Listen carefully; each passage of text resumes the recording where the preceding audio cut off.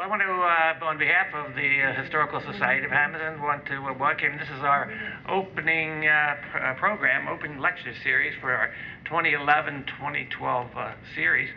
I don't know how many years we've been doing this, but that we, for you of you maybe have not been here too often, we just have had some excellent programs and excellent speakers, and what we're trying to do is to gather together segments of our history, and not only to gather it together, but thanks to people like Harry Stafford to be able to record it, so that not only that maybe you can one day that go into our museum, and if you want to hear Sam Kershaw's talk, you can push Sam and then and hear that one. Also is going to be run at some point on Channel 9, and so we've had some great programs. And so what better way to kick off our season but with tonight's speaker, because that Bob Penza and the Penza family and Eastern Brewing were vital parts of our community for many years. Not only vital, but they were benevolent too, and they were supporters of all that went on. So that we have, as a regional beer distributor, they have highly successful in that area. Charles Penza, he was Republican County chairman for many years, and so forth, and so a colorful history with that. So it's a pleasure tonight to have one of the Penza family to speak of it. And Bob actually wrote a book, Reflections of a Brewmaster. And with that he chronicles the whole story that goes from the 1930s, should I say, all the way until his time. He had his colorful history too in the United States Army, and then as brewmaster there for many years. So anyway, with that, I take a pleasure in introducing our speaker from the evening, Bob Penza.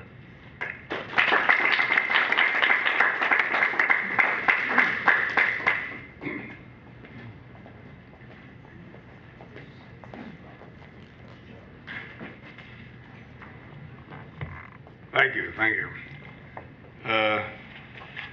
Well, you know who I am, and I want to thank Bill for inviting me over to reflect on the family.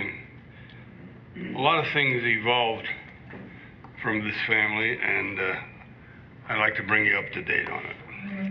But first of all, last time I spoke was it wasn't a historical society, it was the Lions Club in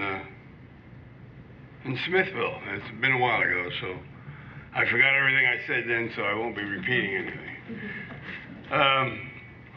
This is being a historical society. We have to go way back in time. I suggest that we go all the way back to the caveman. And the reason why I mention that, I don't know if you've noticed, but every once in a while you see a cartoon or something of a caveman. And what does he have? He has a club in one hand, and in the other hand he has this woman by the hair, and he's dragging her along the ground. Now, if you reflect on that, you say, gee, I guess women didn't get much respect in those days. You know what I mean? So, of course, I understand even today a lot of women in some countries don't get too much respect. But in this country, I think they do rather well. So as the time rolls on, they came a long way. But then the 19th century come around. And here you had a case where, I guess it still goes on to some degree, but a lot of men were drinking, getting drunk, coming home and beating up the wife. And they were getting a little tired of it. And they organized these women's organizations, and they had a lot of clout with the voters and with Congress. So little by little, they pushed their way in, and they convinced Congress that we should not produce any more alcohol. Now you've got breweries and all kinds of places producing alcoholic beverages. So they haggled on this for a while, but the women actually pushed this thing through, and it became known as the Prohibition area, or the Roaring Twenties, or whatever you want to call it. Now, to get this in the proper perspective, I was born in December of 1929, so I missed the Roaring '20s. All I know is what my family told me and what my friends told me, and also I would run into friends of my father and others who were in the business during Prohibition. So apparently it went into the Roaring '20s. Now, the only thing you got to keep in mind, the breweries, Budweiser and all those big breweries back then, they were producing beer. The beer had about 3.5% alcohol in a glass of beer. It's 3.5%. Now, you all right?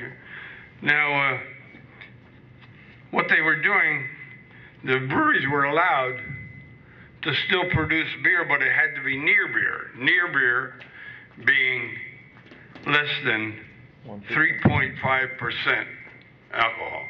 You all right? Yeah, we're just gonna try to stop that. Turn around. All right. Yeah, if you stand a little bit behind it. Behind it? Okay. All right. So the regular beer they had been producing was 3.5%, and now the near beer they had to produce during Prohibition was going to be less than 1/2 of 1%, less than 0.5. So now they would still be able to serve this in the bars and what have you. So then all these so-called bootleggers jumped on the bandwagon. They said, well, they could make a buck here. So what they did, they produce alcoholic drinks, or they produce alcohol itself. So here, a lot of these people that used to be beer drinkers carried a little flask inside their jacket which had alcohol in it. So they'd buy the beer, and then when nobody was looking, they'd pour a little shot of alcohol in it. So now instead of drinking 3.5% as they had been drinking before, now they're closer to 13%. So they could be able to get drunk faster and a lot cheaper. So this wasn't working. So now, as time went on, well, first of all, I would bump into people that knew my father and whatnot as I went through life. Now, I grew up in the brewery, so I don't really remember anything until maybe I was 10 years old or so, but 12 years old, they had me working in the brewery during the summer months, and it was tough work. I mean, we didn't have forklifts. You had to lift all the cases by hand, a couple thousand cases on a truck or a freight car, and you had to handle the 700-pound drums. Two guys would pick up one end and stand it up, and then you had to roll it. You didn't have any forklifts or anything like that. That's why I have a bad back today, but I've learned to live with it. At any rate, as these Roaring '20s went on, and people began to realize that this wasn't working, because not only were they getting drunker, and they were having a hell of a time, as they called it, the Roaring '20s, they were enjoying themselves, and the government was losing out on all the tax money that they should have been collecting on the alcoholic beverages. So they were losing all the way around. And apparently we live in a country that has a system, whereas when you finally wake up and realize you made a mistake, you have a chance to correct it. So in the process, they finally realized that they couldn't handle it anymore, and they gave in, and they got rid of the prohibition. They appealed it, and that was the end of that. Now, my father was called Doc Penza, and there was Uncle Charlie, and Uncle Louie, and Uncle Jimmy. Now, Doc, he was the oldest, and they ran this farm on Middle Road when they were young. And he got into the bootlegging movement, but then after they appealed it, I mean, it was all shot. So he sold it to Uncle Charlie for $500, the whole brewery. So, but Uncle Charlie had to make it legal. So you see, I don't really remember anything until it became legal, but these are the things they tell me. And then another thing about the Roaring Twenties, when I was in my house, I decided to go out and buy a dining room set. And this fellow in Glassboro, Robert Weir, he had a furniture store there, and he sold some nice furniture, so I figured I'd go see him. So I looked him over, and I saw a nice dining room set, which I still have today.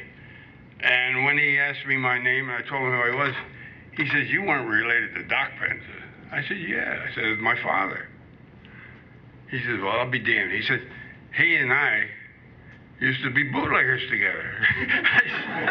I said, "Well," so he said, "I got to tell you a story." Now, this is probably one of the most interesting stories I've heard. He said, at one time, they had made some booze in Atlantic City. And they had to get this booze to the Bellevue Stratford in Philadelphia. Well, they had rigged up a hearse, and in the hearse there was a casket. They would put the booze in the casket, lock the casket, and get ready, and we'll make the trip to Philadelphia. So while they're going along, they were speeding. So this policeman on a motorcycle, he stops him. And they tell him, "Gee, we're sorry," he says, "but we got to get this body to the Bellevue Stratford as soon as possible." Well, the policeman said, "Wait." He turns on his siren, he says, "Follow me." So he starts up the motorcycle, and away they go, screaming the motorcycle and the hearse following behind. So he takes them to the Bellevue Stratford. So when they get there, they get out and they give him a $10 tip, and he turned out to be a pretty nice guy. He had no idea what he was doing. But this is the kind of things that went on in those days. And as I say, I wasn't around to see it, but I would run into people and they would tell me these stories that were a little bit crazy. So it gives you an idea what the Roaring Twenties were doing at that particular time. Let's see now. So as I said, I grew up in the brewery, and now Uncle Charlie, he didn't have a son, so he and I got along pretty well. And we spent a lot of time just talking about things, and he had 2 daughters, and it was having these 4 brothers were like having 4 fathers, you know. They were all pretty good to me, and I respected them all. As a matter of fact, I enjoyed it, and I wouldn't have had it any other way. So, at any rate, let's see, as I grew. Now, when I was a kid, Uncle Charlie and John McKeesey, they had a racehorse. And this racehorse was doing lousy. And they got a little tired of spending money to take care of him. So he called me in one day, he says, "You got a horse." So he gave me the racehorse to take home and keep it as a riding horse. So I went and picked it up and brought it home, and it was a pretty nice horse. And the only problem with him was that when you'd go to get on him, he'd swing around and bite you on the hip and kick you in the groin. And this was a little bit of a problem. But my father said, "Well, that's no problem," because he had horses when he was on the farm. And he says, "You just take your fist and give him a little pop in the mouth." And then all of a sudden, he's lost his focus. And while he's losing it, you jump on his back. And it worked fine. Just a little dab to get his attention, you know what I mean? So he knew a lot of things I didn't know. But otherwise, I would have never rode the damn horse, you know? So, and as a matter of fact, Mike, he rode my horse, Mike Perna here. All the guys I knew really well got kicked by my horse. Let's see what else we got here. And another thing, when I did work there, everybody in the brewery smoked and drank beer at the same time. That was normal. I mean, you hear all these people, you can't smoke, you can't drink. They were all smoking and drinking at the same time, so I accepted this as a fact. I never smoked. And the reason why I never smoked, when I'd go to work with my father, he'd have a cigar or something, and he'd have the windows closed. And by the time we got to the brewery, I used to stagger out of the damn car. I couldn't breathe, you know? And I said, he's crazy. I said, I'll never do that. So I never smoked. So he did me a favor, I guess. Let's see. And let's see, quarter of beer. Now, as I was growing up there, a lot of times, I mean, being a kid, beer was all around me, so I drank it, you know? And there were times when I drank near a quart of beer for lunch with a big sandwich, and I never got drunk. I've never been drunk in my life for some reason. And it's strange for a brewmaster, but I've never been drunk in my life, so these are some of the things I want to bring out. I was about 16 years old then, I guess. Let's see, everyone smoked. Yeah, so now from the horses, I had that horse and I bought another horse. And then when the Atlantic City racetrack opened up, I got a job there in the stables, taking care of horses and giving them a bath and all that sort of stuff. And I was fairly big. I mean, you know, as you can see, I'm pretty, but they let me exercise a few, but of course I could never be a jockey, so. But I exercised a few, and it was interesting there. I enjoyed the racetrack. I met a lot of people there. I met Bob Hope, and a lot of these movie stars would come around there, and it was interesting. Now, one day a horse got away, and he's running through the stables, and he's running wild. It was a stallion. So then I see this guy going after him, and he's got this mare behind him. And after a while, he comes back. He's got the mare, and the stallion's following the mare back to the stable. So that's one way of getting him back into the barn. So I learned that as we went along here. Let's see, the rubber here I got. 500. The roaring 20s.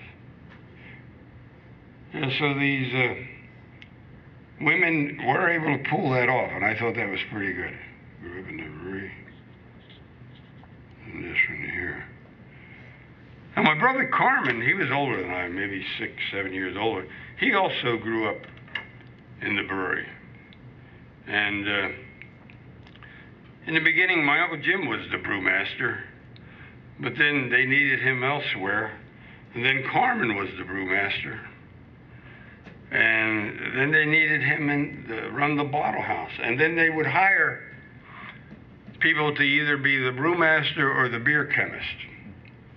And a lot of them would just work for a while, then they'd quit. And it took a long time to teach them to be these things. And they were getting a little tired. And finally, when I did come home from the Army, they says, as soon as they got things organized, they says, you're going to be the brewmaster and the beer chemist, and you're not going to quit, and you're not going to die, because one guy had died on a job. So I had to accept that. I had a good clause in there, you know. But I never died. They all did, but I'm still here. Let's see.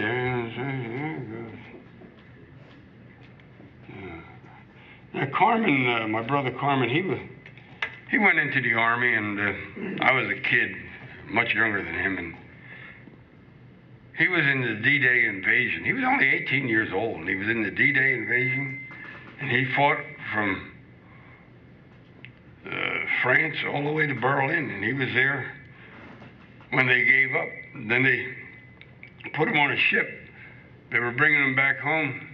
He was supposed to go to Japan, because they still were fighting Japan. And then on the way home, he told me they got word that Japan had surrendered with the atom bomb. And he said, you never saw such a party in the middle of the ocean. He said, these guys went crazy. They were pretty happy about that. All right. Yeah, Uncle Charlie and I hit it off pretty well, so we were out, let's see here, yeah.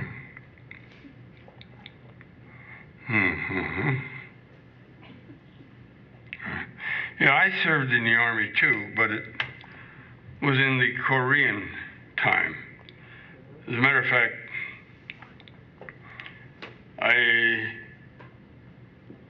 was about 22 when they drafted me into the Army.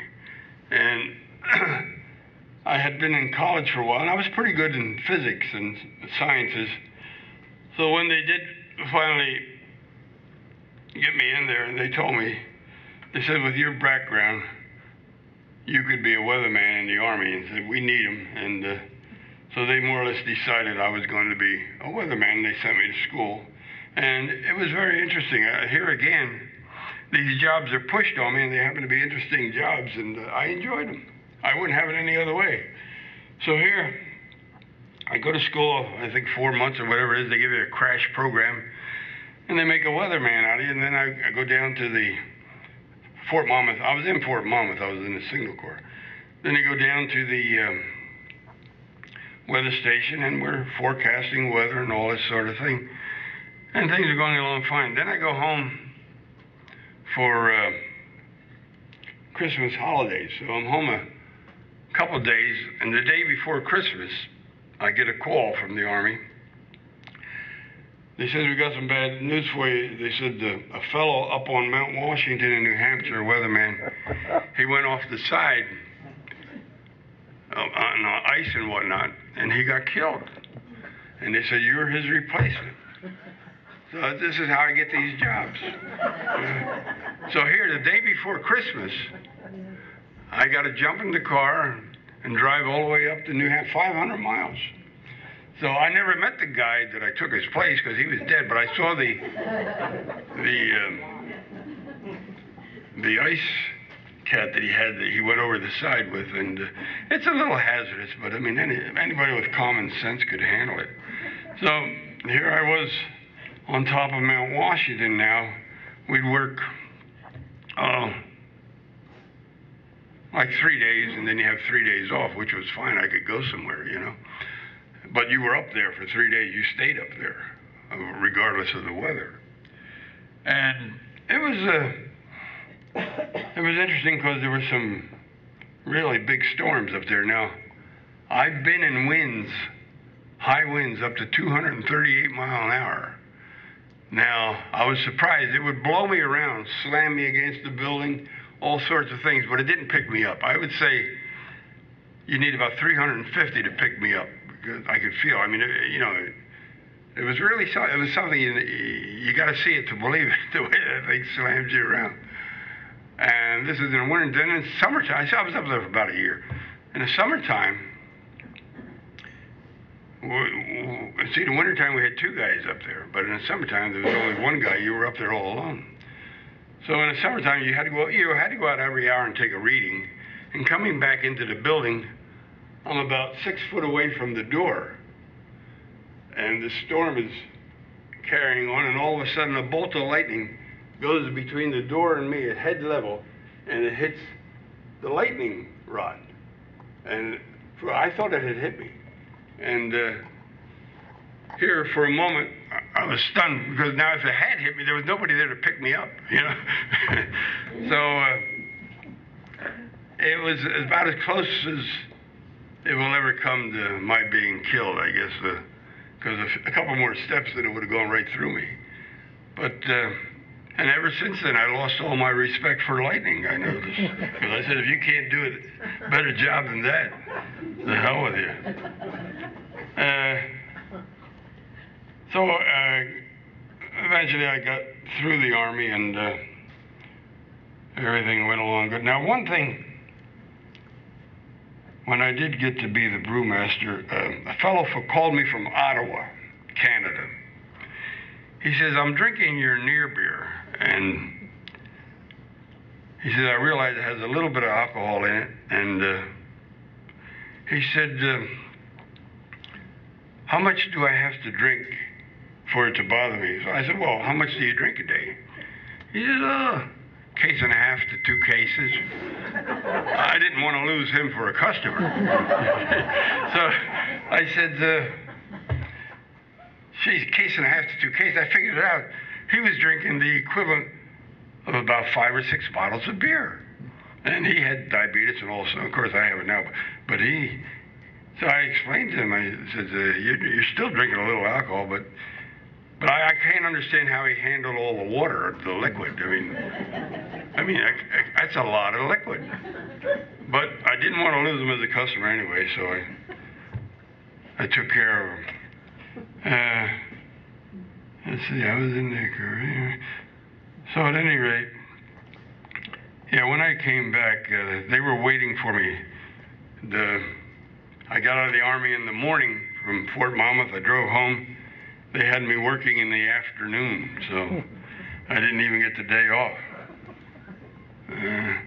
Yeah, my Uncle Jim was the brewmaster early on, and Carmen, he was the brewmaster for a while, but as I said, they moved them into other jobs, and the job had to be mine, and I got stuck there for quite a while. Matter of fact, there's a fellow who used to work for me here, I noticed, George, and he was a good handyman at the brewery. We had him. And let's see, we got the Ottawa in. Yeah, what helped me in the Army was the way I handled physics in college and all. Now, a guy was talking to me the other day about these people that they say they've been here before and they played the piano or they did something, and all of a sudden this kid knows this stuff, you know? And it sounds a little corny, but when I took physics, I had never gotten into it much, and it seemed like it came to me awfully easy. And I often wondered about that if I had it somewhere else, because a lot of times I would finish a test in 20, 30 minutes. They'd be pondering over there for an hour, and they didn't finish it. So this is the only time, I mean, I've wondered about it, but I know I've heard about these kids, young kids playing the piano. I have a grandson who's here. He played the piano, and he had to study for years. You know? As a matter of fact, he came all the way down from Boston, and he just got here. But at any rate, you wonder about these things. I don't know the answers, but I wonder about them. Okay, the lightning and the wind. Now, as the brewery went on for years, you know, the microbreweries come into play. And they would start making home brews. This had gone out of style. You know, I mean, the big breweries took over, but then the microbreweries started to make a comeback. And they were making some pretty good brews. And then this one brewery, Brooklyn Brewery, I believe it was called, they came down to see me from Brooklyn, and they wanted me to make some beer for them. So I always listen to people, because they came from all over the world for me to make things for them. So this fellow, he tells me what he wants and what all. So I look at it and I figure, I says, I can't make that. I says, I spill more than that when I make a brew of ours. I'm making like 720 barrels of beer in a brew, and they're talking like 20, 30 barrels. I mean, I spill more than that. So I never got into the microbrewery, but later on, we were making some beer up in Utica, New York, at the FX Matt Brewing Company. And I used to go up there a couple times a week and keep an eye on things. And they were making Sam Adams beer, and I kept an eye on his, and we were brewing that beer. Then eventually he got big enough. Now he came from a microbrewery, and eventually he got big enough, and he bought his own brewery in Pennsylvania somewhere. But apparently his was pretty good, and it turned out all right. But up there in Utica, it was a nice family, the FX Matt Brewing Company, and I got along real well with them. They were all right. And I would drive back and forth. Now, once in a while, on that drive back and forth, once in a while, I remember once there was a big snowstorm, and on the way back, I must have seen about 40 accidents along the road because of the icy conditions and the tractors and trailers off this side and that side. And I was amazed at how many vehicles had left the road. I had never seen so many in one. It was icy conditions, but it's part of the game. Let's see. And over. Again.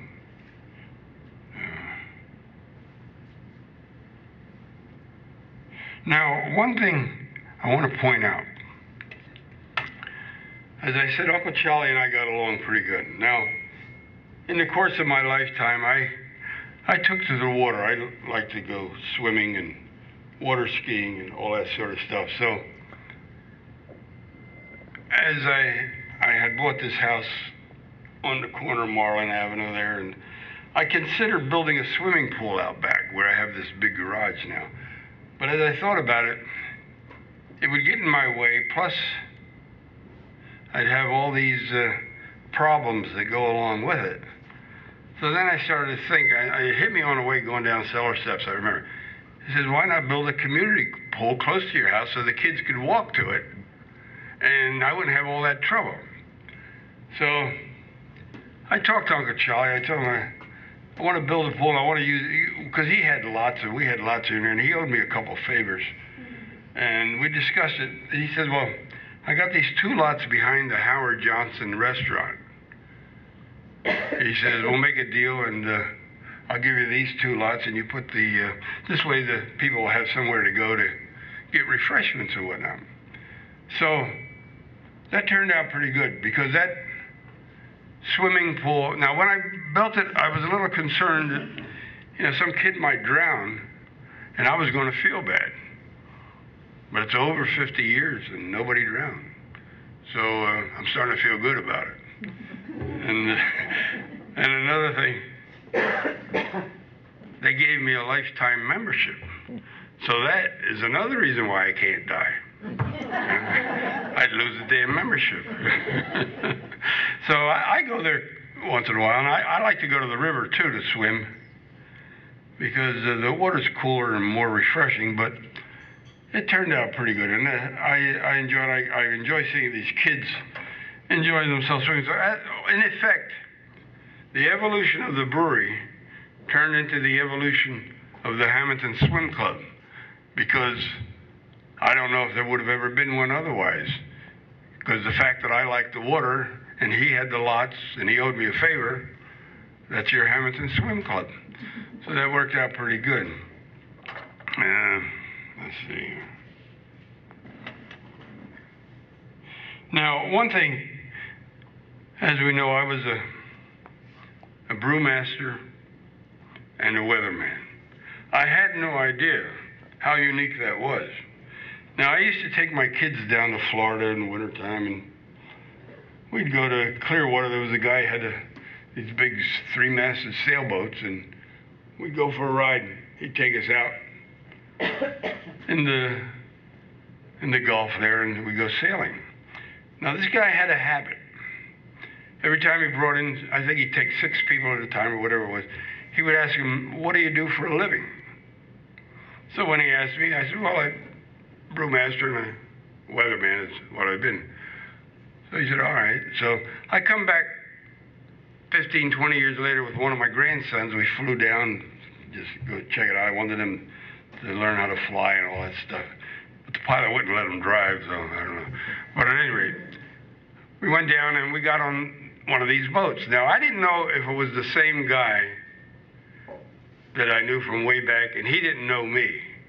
But when he asked, what do you do for a living? I said, well, I've been a brewmaster and a weatherman. He said, oh, I remember you.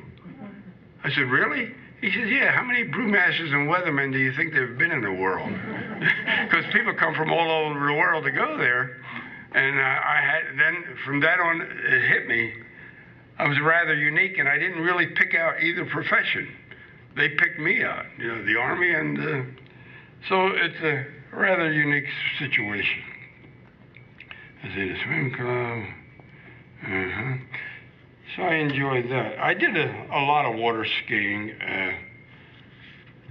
My daughter's learned how. As a matter of fact, my daughter who's here tonight, she just came back a while ago from Vermont, where she rode bikes and all for a couple of weeks, but she finally water skied there, and she's went all around that lake with no trouble, and she's in her 50s now, and she can handle it.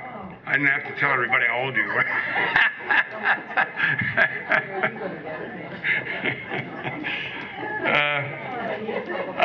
I have some things here that you can look at later, but we enjoyed boats of all kinds, because I had everything from canoes, rowboats, speedboats. I had about 3 speedboats. I had a cruiser. So we played with them all, and we had a good time at it. And also, the boats took me away from the swimming pool for a while, but then I finally went back to the swimming pool. Now, this book that I wrote, The Reflections of the Brewmaster, well, this is actually a picture of the cover here. I don't know if any of you are familiar with it. But it's available on the internet. And, of course, I have flyers in here, which anybody who wants one, they could have one. But all you got to do is punch in The Brewmaster, Robert C. Penza, and it'll come up on the internet. And there are all sorts of people trying to sell it, so you pick out the one that gives you the best price. You know? And you'd be surprised how they're selling it even in different languages. I don't know. But it is available. So we'll see how that goes. Let's see. And there are some pictures in the book. I only have one copy, which is mine. And there are some pictures in the book, and let's see.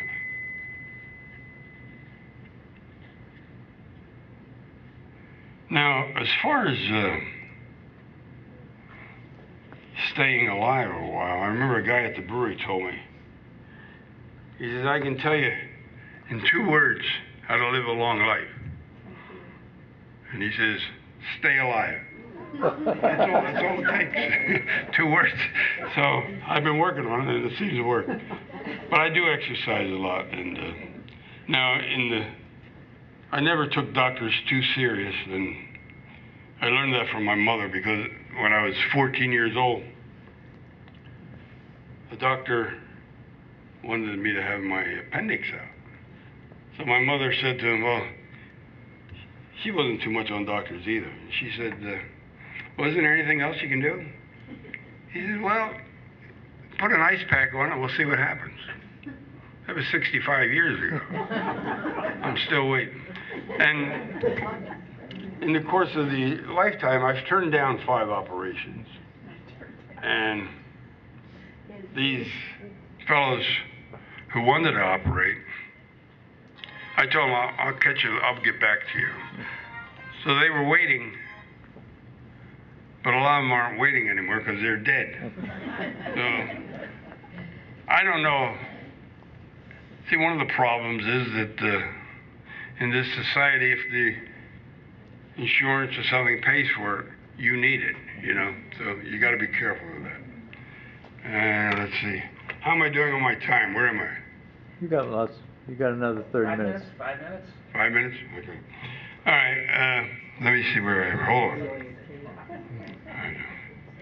Yeah, Uncle Charlie, back then, we were building Howard Johnson restaurants. He wanted to get into that, and I'd go with him, and we picked out different sites, and we had them all over South Jersey.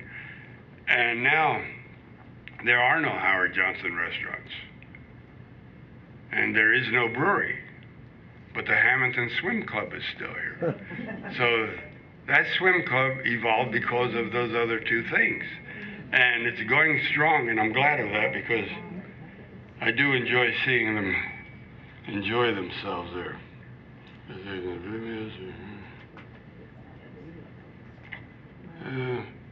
Yeah, in the down at the river there, my other grandson, he bought a boat now, and he fools around with boats, and I'm glad to see that he enjoys it. Robert, the one who's here, he's a musician, and he plays the trumpet, and he took music at Boston University, and he's pretty good. And he married a girl from. She was there too. She was from Cape Town, South Africa, and a very classy lady. Speaks the King's English and all that sort of stuff. And she plays the violin, and they both play the piano, and they both teach at a conservatory up there about 25 miles south of Boston. And I went up to see them a week or two ago, and I was amazed at, well, we saw him perform in one of these outdoor theaters, and it was a very interesting trip, and my daughter Sharon took us up, and she's a pretty good kid. Let's see what else we got here.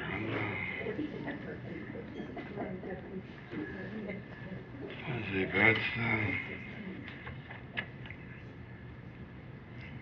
1910, otherwise. Oh, when I was in the boating and we were water skiing, I guess some of you remember in Mays Landing, they had a nudist camp. And, well, sometimes we water ski that river sometimes. So when we'd be down there, all these guys on these boats would be parked by the nudist camp, and they're there with their binoculars and checking all these girls. And so once in a while, there'd be an opening. And when we would ski on one ski, we'd lean back and we could send a spray up 25, 30 feet in the air. So if there was an opening where we can get in, these people that were lying on the deck getting their suntan, we'd come in with the boat, and I'd spray them from about 20 feet away, and that spray would go all over the dock, and they'd all jump up, and then you could see everything, you know. It was interesting. And one day I even broke down out there, and I had to go in and use their telephone. I remember that.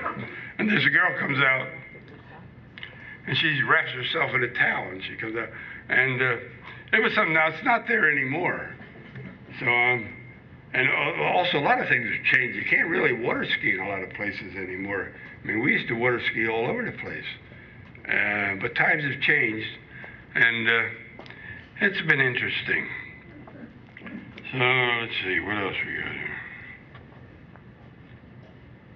Oh, we did a lot of snow skiing. My kids and I, we got into that too, and fell a lot of times. And well, you know, once in a while you read about somebody ramming into a tree.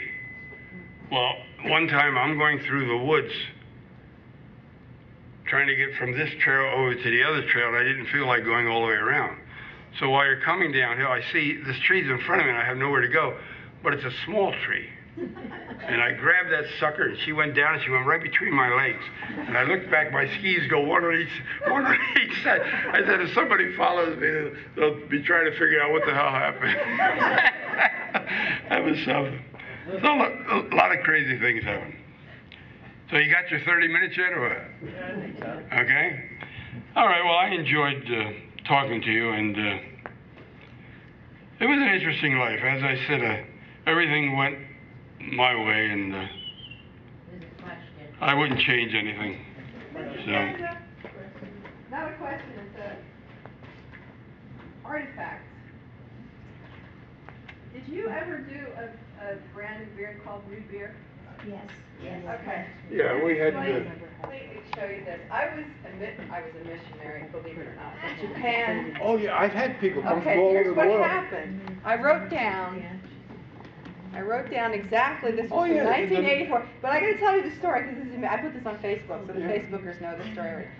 I was in a restaurant, I even wrote down where the restaurant was. I was in Japan in Hankyu basement in the train station, in a restaurant. We were with a bunch of expatriates, like young people who were English teachers and stuff, you know. The Australian guy couldn't help himself. He said, it's new beer, I've got to order this beer. They liked the new beer. So we ordered this, right, and I said, let me see that, because they were all laughing, and that Japanese censors had airbrushed a bikini over the boobs of the model. I'm not kidding, you can see it, I'll pass it around. And I wrote down exactly what it was. So I said, let me see that airbrush, because everybody's cracking up. And then I look at the label, it says Hammonton, New Jersey. Yeah, actually, what happened here, a fellow What from... are the chances? People come from all over the world for me to make beer for them. Matter of fact, the physician of Saudi Arabia, I'm sorry. We don't want you to be the last night. The physician from Saudi Arabia came to me one time, and he wanted me to make a near beer for them. But near beer in their country is less than 1/10 of 1%. And it wasn't feasible for me to be boiling all that time, so I turned a lot of them down. But this guy, he came from California, and he wanted to make a nude beer. So he come up with this label, and he said, well, I could, let him pick out a beer he liked, and so he would make it. Now, in the beginning, the girl was new, and then they ran into a few trouble, and so what they did, they used to serve this in bars and all. They put a bra on her, but it was a scratch-off bra. So the guy at the bar, he buys it, it's got a bra on it. If he doesn't like the bra, he scratches it off. So he did pretty well with that. It was his idea, but we put it up for him. And but I would get people from all over the world that would come back to me and say, I found your beer out in some island in the Pacific or something like that. And because we did sell beer all over the world. How many labels did you produce, Bob? Oh, hundreds. See, people would come to us with all different types of ideas.